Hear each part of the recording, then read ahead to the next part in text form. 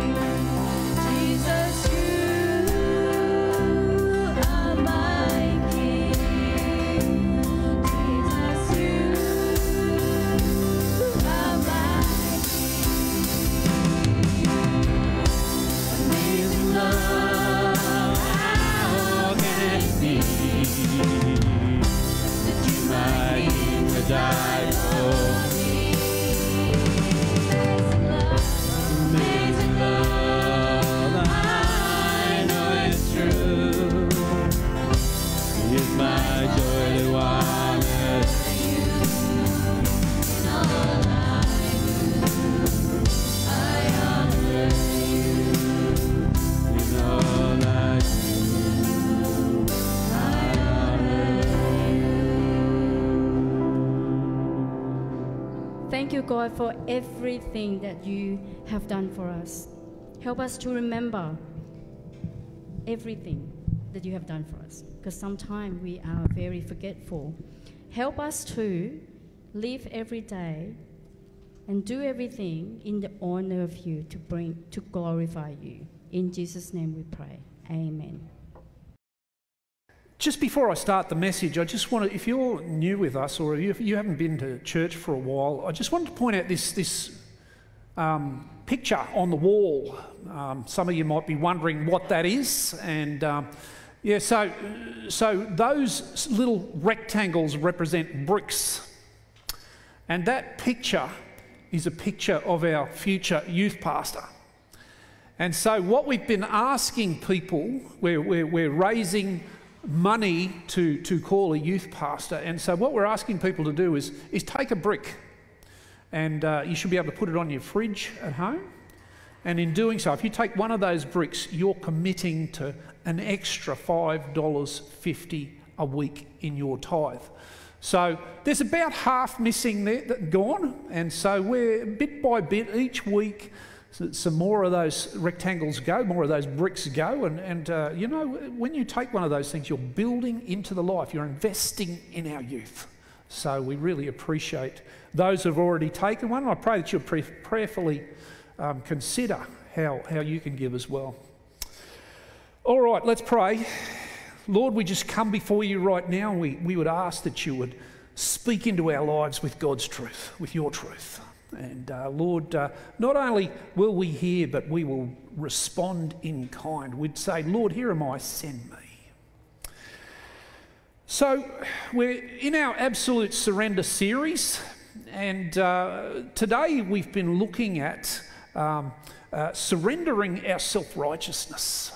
I know this is a big thing, and for some of you might be saying, well, what does it mean to be self-righteous? What does that look like? And fortunately, Jesus has given us some great pictures from the Gospels on what self-righteousness looks like. And so he told one story, and before he told this story, he said these words: "To some who were confident of their own righteousness and looked down by everybody else, Jesus told this parable. Those who were confident in their own self-righteousness." Jesus told this parable for this purpose. So this is a picture of what self-righteousness looks like. And so in this parable, there's two people who come to the temple to pray. One is a Pharisee, one is a tax collector.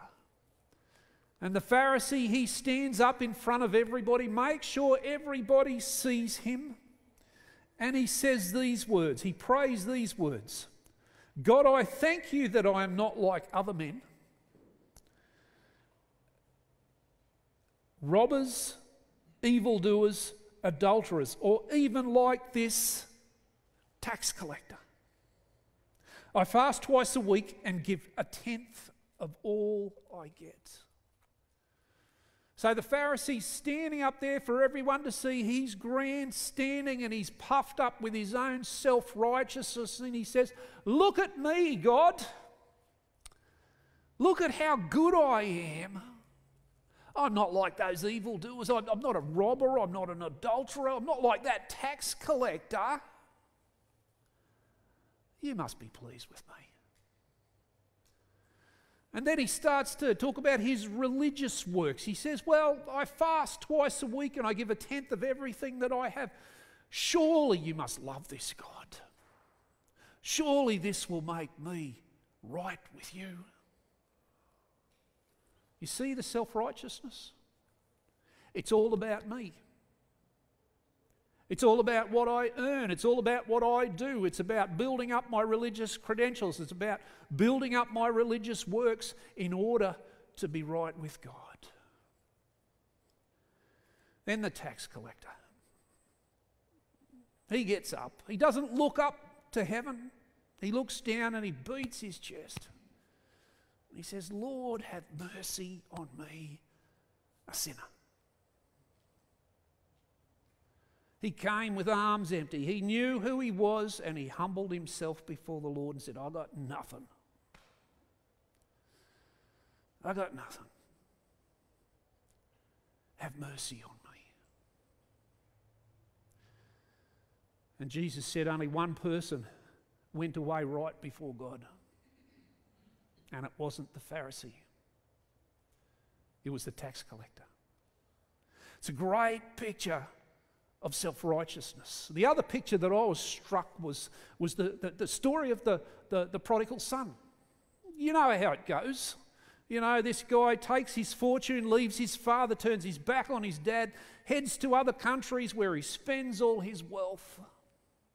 where he spends it on wild living and he's used it all up. There's a famine in the land. He's in abject poverty. And he makes up his mind to go home to Dad. If he's not going to have me back as a son, I'll plead to be his servant. So he makes his way back to Dad, and his father runs out to greet him. You know the story. He says, "Put the robe on my son, he's returned. Put the ring on his finger. Hurry. Let's kill the fatted calf. Let's celebrate. My son who was dead is now alive." Then we have the older brother. The older brother goes, "You've got to be kidding. I am so angry right now. I've spent all my life slaving for you, and you never once killed a fatted calf for me.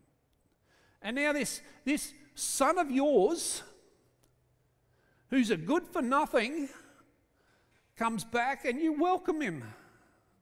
What gives?" The father said, "Son, all I have is yours. But this boy of mine's come back. He's alive." The older son was acting out of performance. He thought his approval with his father was dependent on what he did. He thought he had to earn his father's approval. And then we have the other son who, according to the older brothers, are good for nothing.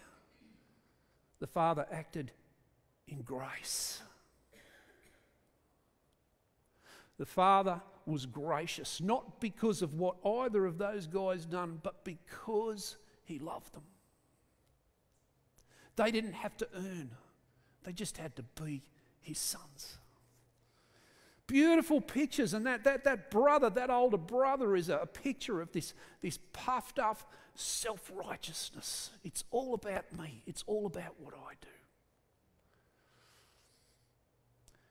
The Apostle Paul was a heavyweight champion of legalistic righteousness, of self-righteousness.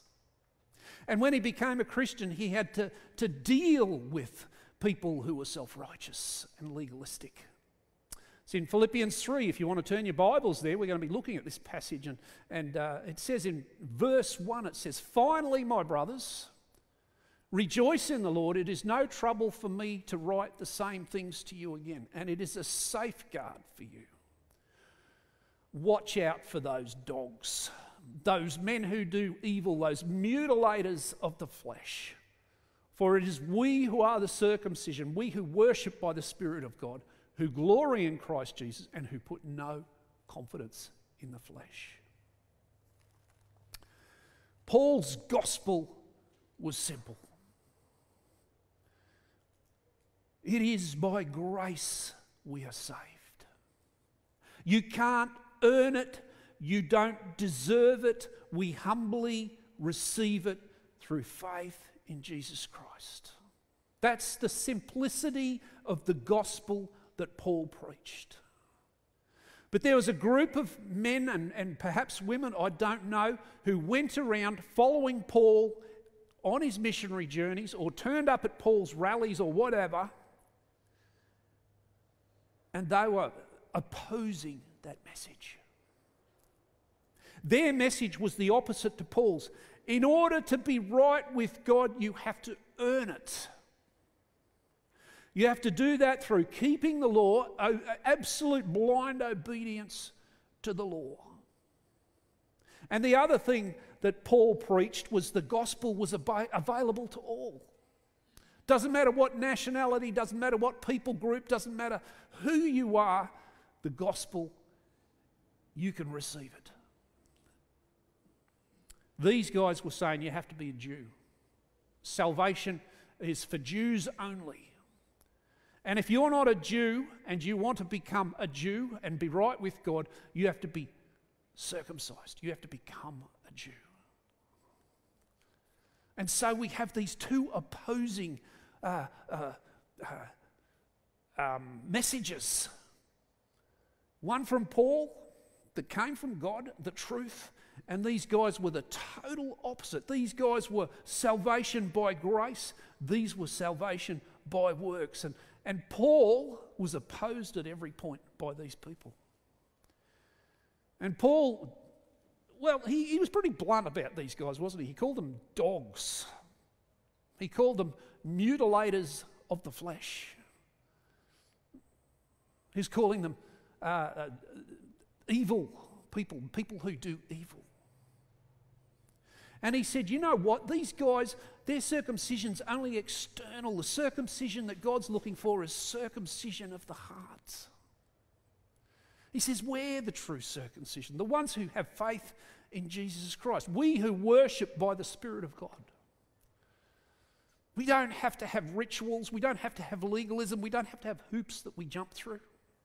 We worship by the Spirit of God in spirit and in truth. We can worship Him anywhere. The true circumcision are people who glory in Christ Jesus. We don't glory in our works. We don't glory in our flesh. We glory in Jesus. We boast about Him.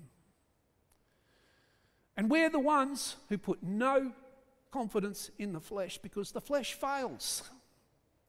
The flesh lets us down. Paul goes on to say, if you want religious credentials, I've got them. If you circumcision group, you mutilators of the flesh, you think you're really good being legalistic and all your self-righteousness. Well, tell me, I beat you all. I topped you all. I was the heavyweight wrestling champion of legalism and self-righteousness. He goes on to talk about it. If anyone thinks he has reasons to put confidence in the flesh, I have more. Circumcised on the 8th day of the people of Israel, of the tribe of Benjamin, a Hebrew of Hebrew, in regard to the law of Pharisee, as for zeal persecuting the church, as for legalistic righteousness, faultless. Paul was saying, look at my religious pedigree that I once treasured. Circumcised on the 8th day. I am a true Jew. I was born a Jew and circumcised on the 8th day. I didn't just become a Jew, I was born a Jew. I'm an Israelite.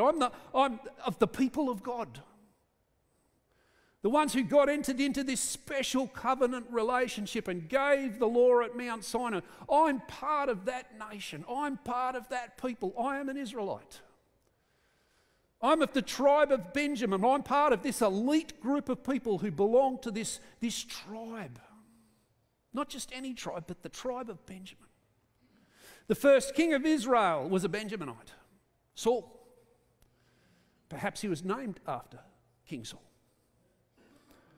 When the kingdom was broken in two after the reign of Solomon, the southern kingdom was made up of the tribe of Judah and the tribe of Benjamin, where Jerusalem was there as well. This was no ordinary tribe. This was an elite tribe in Israel. A Hebrew of Hebrews. Paul was born in Tarsus, and he obviously, he would have adopted some of the culture of that city. He might have even spoke the language of that city, which was most likely Greek. But what he's saying here is, I kept the language. I worked hard at keeping the Hebrew language. I never let go of who I was, this Jewishness. In regard to the law, a Pharisee, I am one who used to turn myself inside out keeping the law. I was zealous for the law. For zeal, well, I used to persecute the church. I was there at the stoning of Stephen. I was on my way on the road to Damascus when I met Jesus. I was going to put these Christians in prison. As for legalistic righteousness, you couldn't find a more diligent and zealous person to be absolutely right before God. Isn't this the religion of the day? Don't we still do this? Don't we still live in that self-righteous place? I've done plenty of funerals in my time of Australians, and you know the big thing is, they'll stand up there and they'll point to the coffin and say, there lies a good man. Or there lies a good woman. This person lived a really good life, you know, had kids, didn't do anything wrong, didn't steal, didn't murder, they gave to charities. They really lived a good life.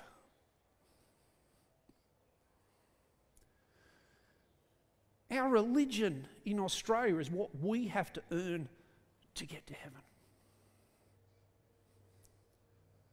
We are the ones who have to earn it. And you know, we do that in the church. Sometimes we hop in and out of legalism. Sometimes we hop in and out of our own self-righteousness. We do that naturally, don't we? Just thinking about that myself, think about Paul when he listed all these religious pedigrees and all his works. I could do the same.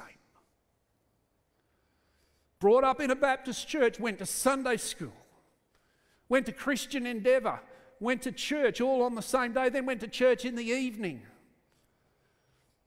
Did the Christian Endeavour exams. I grew up in youth group. I was a boys' brigader. I was baptised as a teenager. Taught RE, taught Sunday school. Went to Bible college, attained my degree in ministry. Then got a graduate diploma in ministry. I was ordained in 2003. 22 years of pastor. 5 of those years was a regional consultant with Queensland Baptist, looking after 30 churches in the north. I have reason to brag. I have reason to put on my religious credentials and tick off all the boxes and say, God, aren't you pleased with me?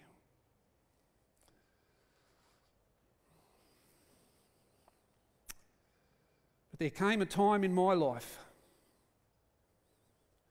when I recognised that none of that stuff matters. I realised that I was a sinner and I could do nothing about it, and I needed a saviour. And his name was Jesus. All of those religious works I just mentioned, hey, they're good. God called me to do these things, but none of that gets me into heaven. None of that makes me right with God. And it just seems to me in the church, we need to learn this lesson over and over and over again. We need to take off this mask of self-righteousness and throw it away forever. Because I tell you what it does. It's a faith killer. And it ruins our relationship with one another. It doesn't get you closer to God, it takes you further from God. Because we're saying I can do it all on my own. It's all up to me. I don't need God and his grace.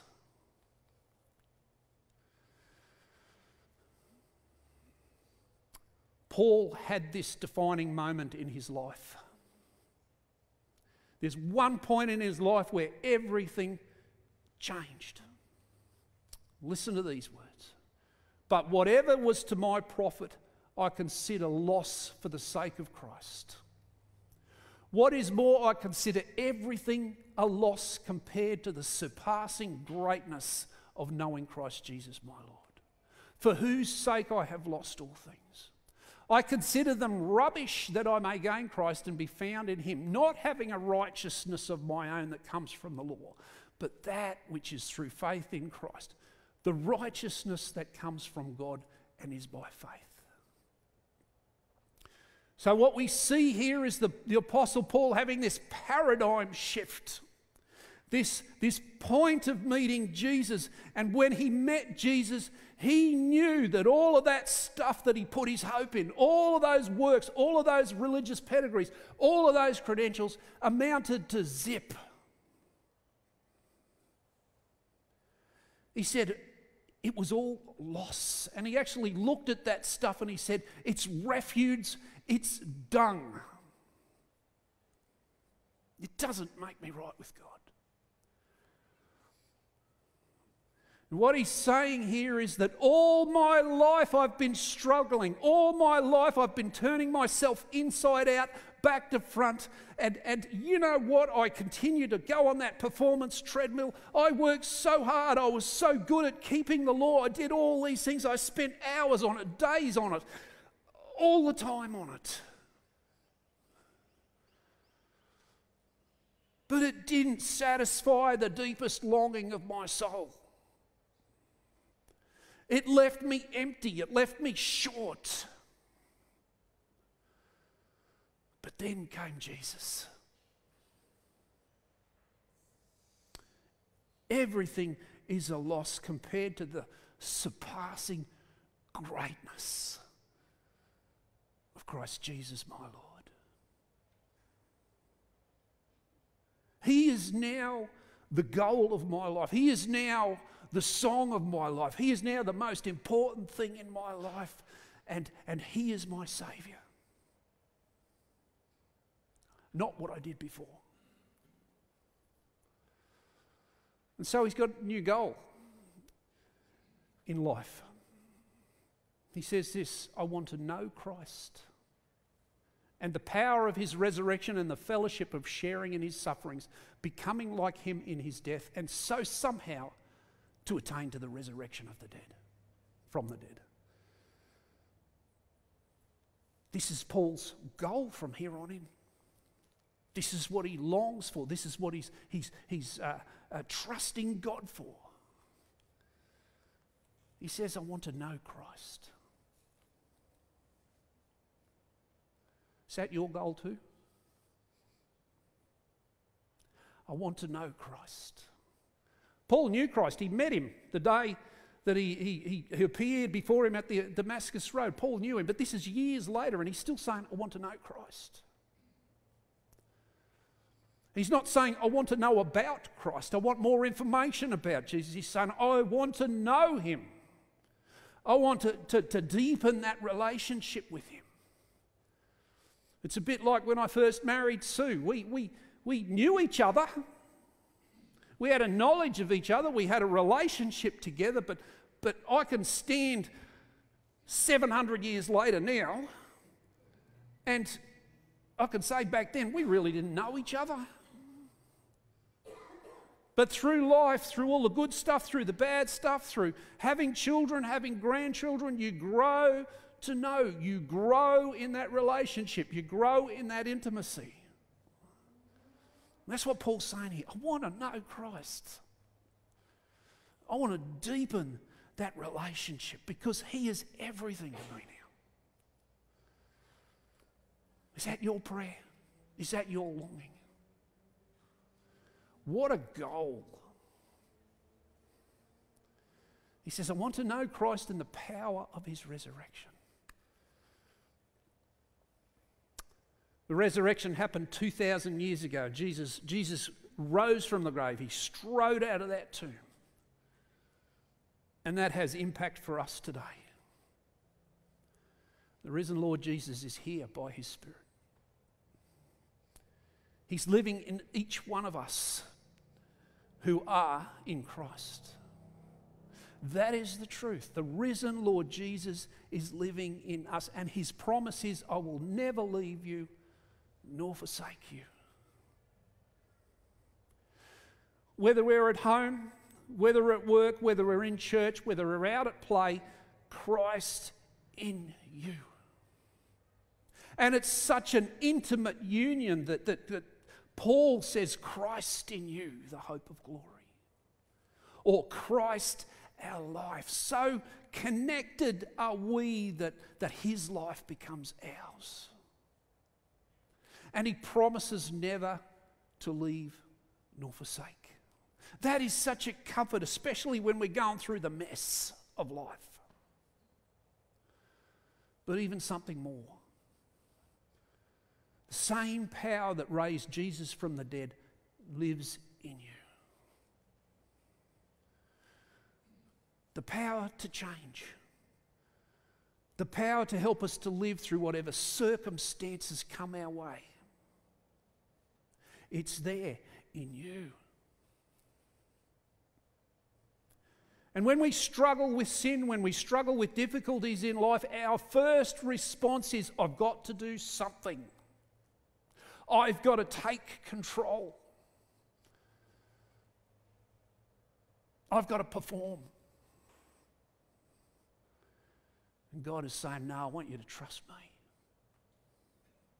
The same power that raised Jesus from the dead lives in you. It is the Spirit of Christ, the Spirit of the Father, and that is a living, active, dynamic power that you can never have in your own strength. And so we seem to jump into that self-righteous mode and try to handle it all.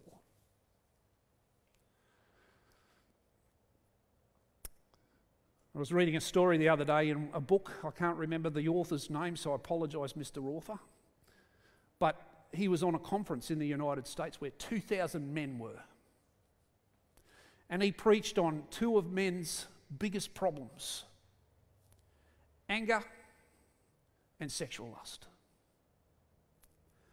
And by the end of that weekend, all 2,000 men were kneeling together, and he'd been preaching about crying out to God. So many people in the Bible cried out to God when they were in trouble, and he invited them to cry out. Lord, deliver me. Not complicated prayers, just simple prayers. He got a letter a couple of weeks ago from a guy who said, I've been addicted to pornography nearly all my life. He said, I picked up a magazine when I was just a young fella, and it's never left me. Doesn't matter what I've tried, doesn't matter what I do, it just doesn't work. I've been to the moon and back trying to overcome this stuff. And that weekend he knelt down and prayed that prayer, Lord, deliver me. He cried out to God.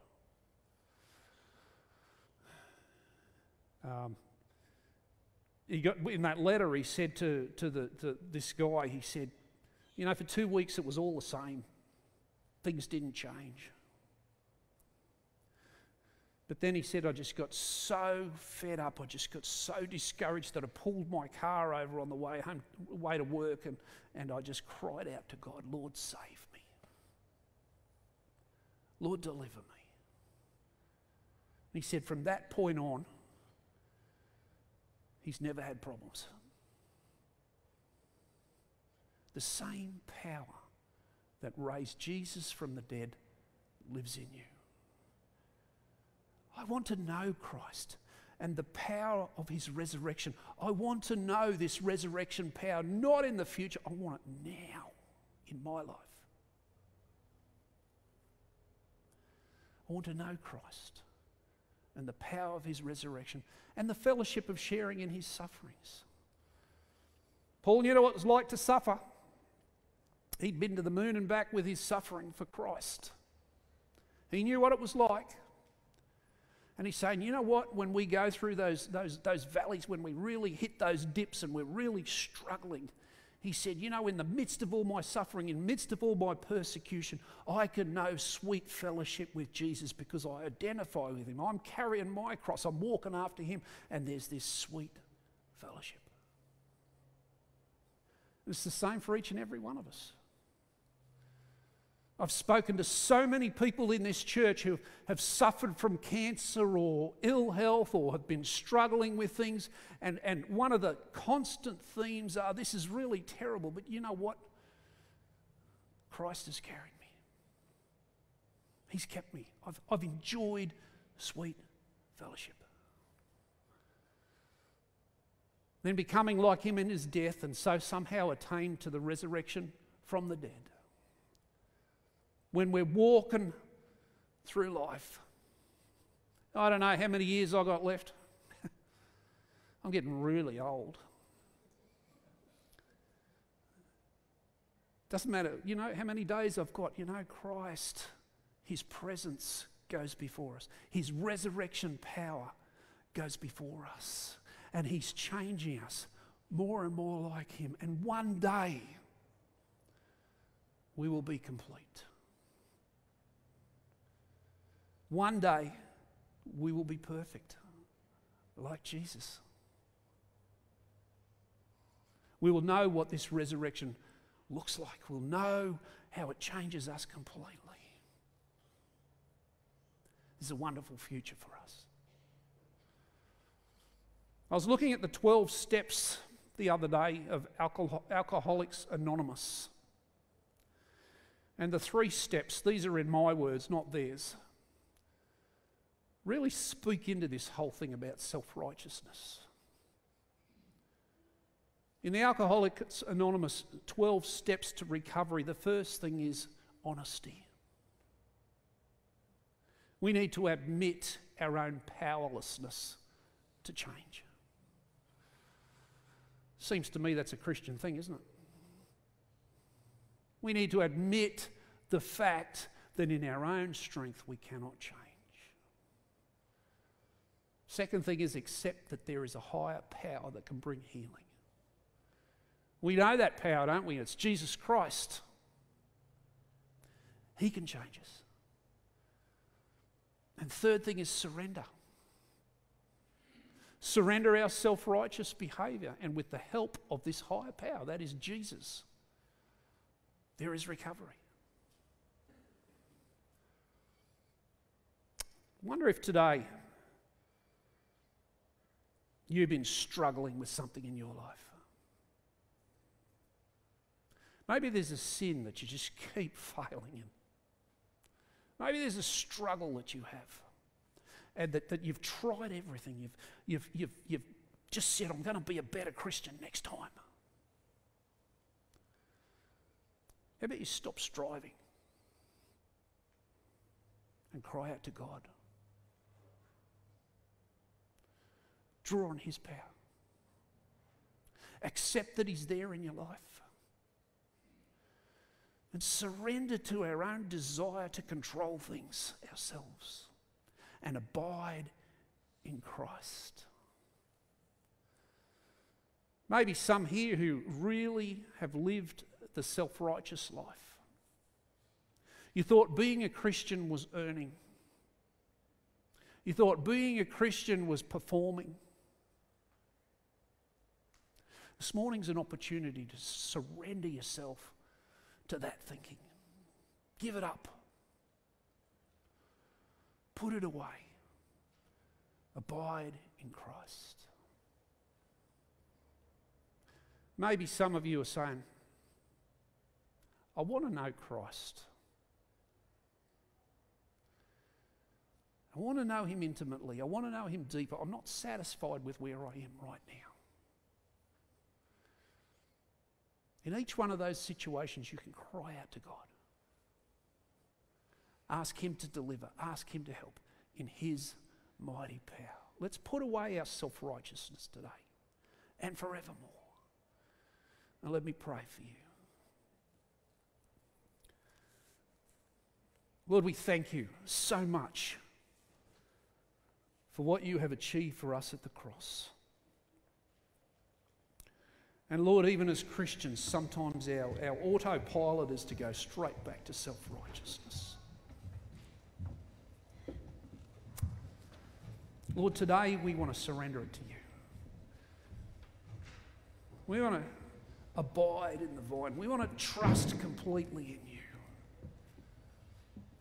Make us aware, Lord, of the same power that raised Jesus from the dead that lives in us. Lord, deliver us from the things we struggle with. And make us passionate for You, we pray in Jesus' name. Amen. You've been struggling with anything? If you need prayer, just come and see one of our elders after the service, or speak to somebody. Don't leave it here. Let's share our struggles. Let's share our sins. Let's share that we want to grow. We want to know Christ more. No, let's be the body of Christ. Okay. So let's put our self-righteousness away and surrender to our God. If talk to someone, I would invite you to come and sit in the front seats as we sing this song together. Let's stand and sing.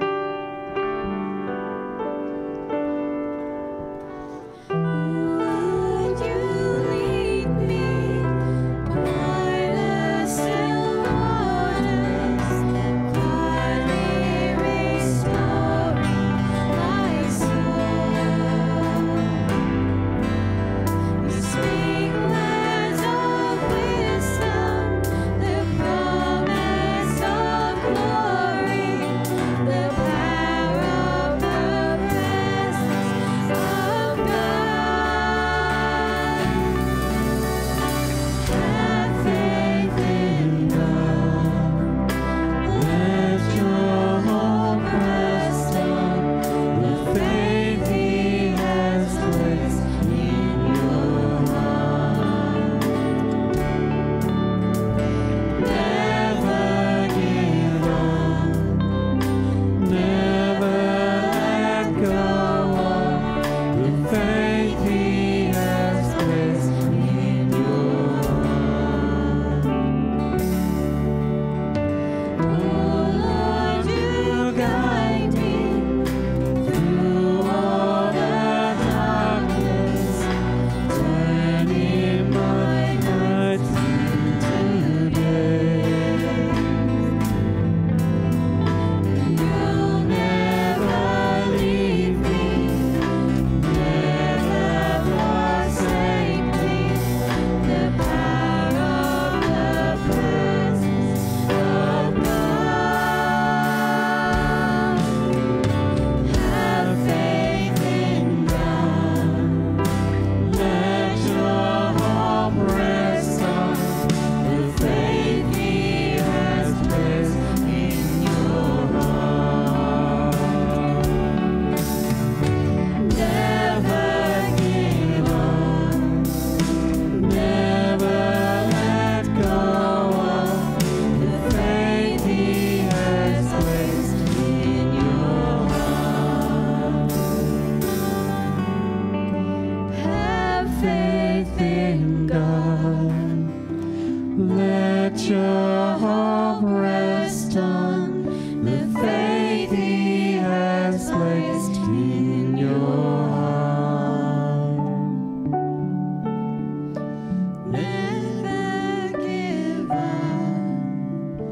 Never let go of the faith He has placed in your heart.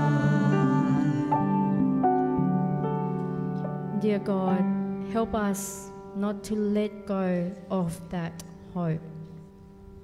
Help us not to give up, and help us to remember that your grace is sufficient for us, and that your power is made perfect in our weakness. Be our strength, God. Help us to not rely on our own self-righteousness. In Jesus' name we pray. Amen.